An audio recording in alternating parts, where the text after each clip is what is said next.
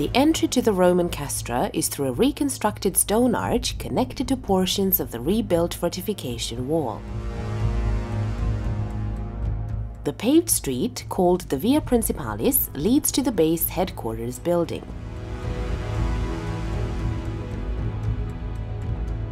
On the way to the headquarters building, Principia in Latin, the panel alongside the street shows what the street would have looked like in antiquity, with a long line of colonnaded porticos on both sides of the roadway, a standard Roman street layout all over the empire.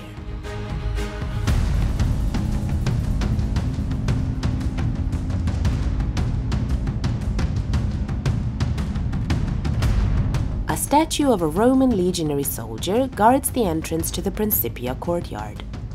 The lapidarium in the courtyard displays emperor statues and inscriptions recording buildings and altars in the camp and tombstones of soldiers from the Legio 13th Gemina garrison.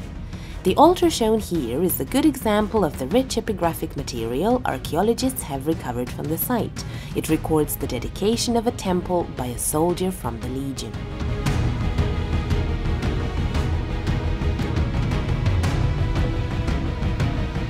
Inside of the Principia, the Treasury of the Legion has been reconstructed, down to the detail of the small white money bags with the soldiers' pay in silver denarii coins. Also stored here are the legionary standards for the 13th Gemina, the Legion's most prized possessions, never to be lost in battle. Elements of the hypocaust, the Roman under-the-floor radiant heating system, are visible in the nearby meeting hall.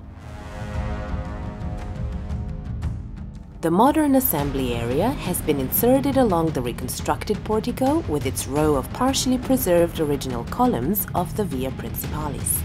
Daily life in the military base and its environs for the soldiers and their native families is interpreted in the scale models here in the preservation shelter.